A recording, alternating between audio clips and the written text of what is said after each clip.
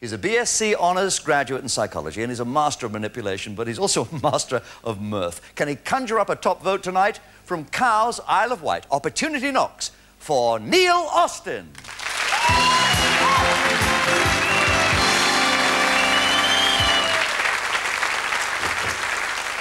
Oh, all right. Thank you very much. I'm a little bit nervous because this is my first time on television, but hopefully it won't affect my performance at all in any way. Oh well. Now, the magic I do is a little bit strange. For instance, this first little trick is a bit weird. Here's a quick impression of a skinhead magician making a piece of rope have a nosebleed.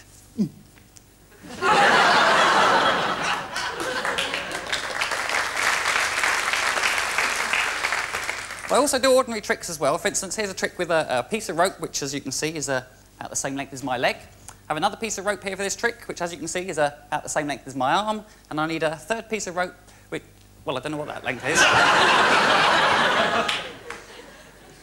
Now, I showed this trick just a few days ago to my mother to ask her what she thought of it.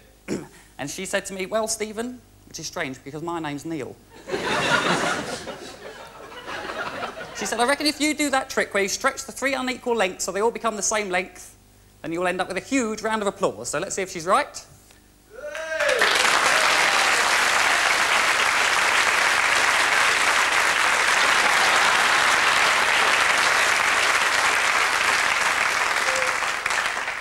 Right. Now, the next trick I'm going to do, this is the most dangerous trick in the world, the most dangerous magic trick in the world, catching the bullet in the teeth. Now, 11 magicians have died performing this, and another 6 have had their fillings knocked out. Now, here is the gun with the bullet, and I must have silence now, because here are the teeth. Now, are you ready? Yes. Here we go.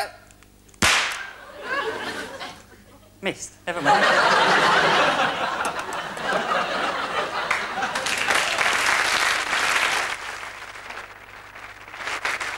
They can't all be winners. Now, we do some weird things. For instance, this is a quick impression of Puff the Magic Dragon's deodorant.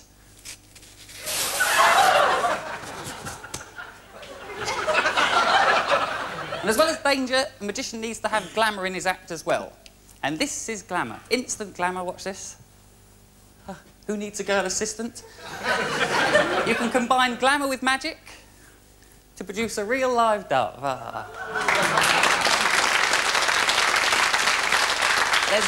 There's only a few magicians in the world can produce a live dove from their bare hands. Unfortunately, I'm not one of them, but...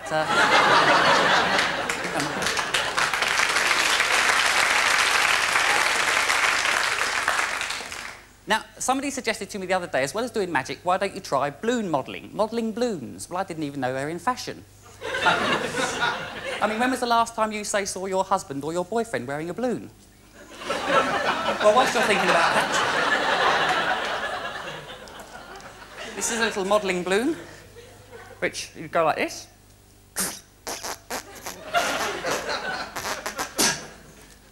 Fortunately, I have one here I made earlier. It's a cute little,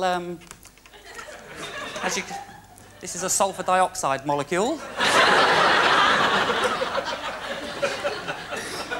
And now for the vanishing candle trick. Watch this very, very carefully.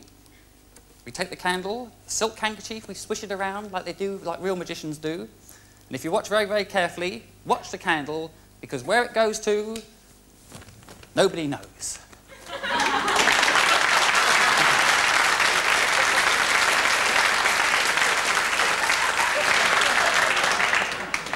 Right. Now, the producer's asked me that I mustn't use any blue material because this is a family show, which is a bit of a shame because I've got a great trick with this handkerchief here. But never mind. Instead, I'll show you my very last trick. This is the oldest trick in the world. Goes back to before Roman times. It is, of course, the vanishing bottle of Coca-Cola trick. Now, you have to cover this up with a paper bag like this. And if you click your fingers and count to 3, it'll vanish. Watch. Click. 1, 2, 3, and it's gone. And now, it's back again.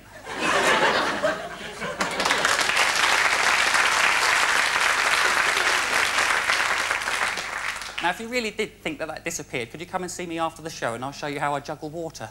Now, but if you don't believe that the bottle really does vanish, well, I just hope you enjoyed the other tricks. Thank you very much.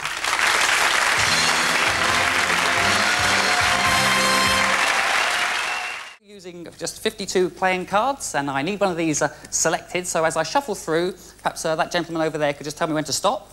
Stop. Just there. Have a look at the card. Don't forget the card. Whatever you do, don't forget that card.